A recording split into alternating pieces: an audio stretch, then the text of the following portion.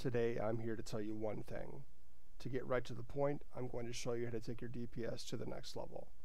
We know that in Everquest it's all about pushing your buttons. I'm going to show you how to incorporate SVAL in all of your DPS burns. The first step is to identify the single most important burn button that you have.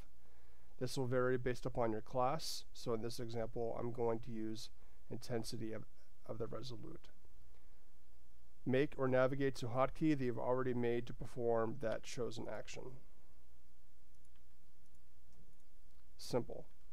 Right click and hold that hotkey until you see a context menu appear that has an option called Assign Icon. Click on that, you will see a window pop up that provides a bunch of spell icons. You'll notice at the top of the icon selection it displays page 1 and it has icons 0 through 49.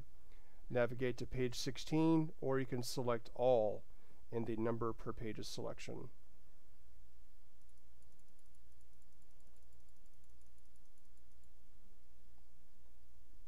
By now you should already see where I'm going with this. Icon 770 is exactly what we need. Click on that and press accept.